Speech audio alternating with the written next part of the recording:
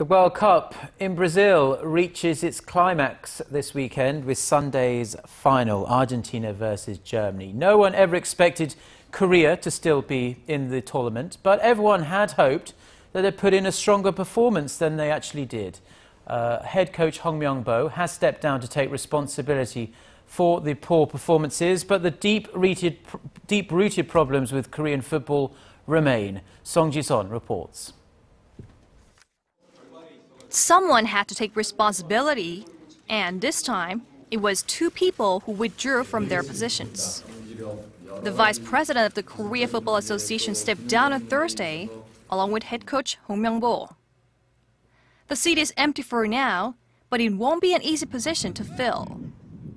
10 managers have held the highly coveted seat over the past dozen years, after Gus Hiddink led the Korean squad to a fourth-place finish at the 2002 Korea-Japan World Cup. But each has only stayed for slightly over a year on average, after one or more losses in international matches that brought them under fire. Selection of the national team coach has generally been a top-down decision from Korea's Football Association. Its technical committee must provide professional insight to the process, but lacks the authority to influence the decision-making process. Now, the incumbent president of Korea's football governing body says that will change. We plan to reform the technical committee so the team can perform better on the international stage. We'll also restructure all levels of the organization so that it better caters to the national squad's needs.